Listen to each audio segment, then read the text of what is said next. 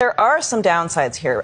From the people who I know who've been on these medications, they describe it like feeling like they're sick all the time. Like when you've overeaten, you might be burping. They may have both constipation and diarrhea. So you are losing weight, but you're not necessarily feeling great when you're doing it. You could also have constipation and diarrhea at the same time. You can have alternating. Some people have one, some people have the other. Okay. And so there's that. 90% of participants reported those four things right. listed. And wow. 10 to 20% had to stop the medication because they had those kinds of side effects. Oof. So you're not really enjoying food like you were.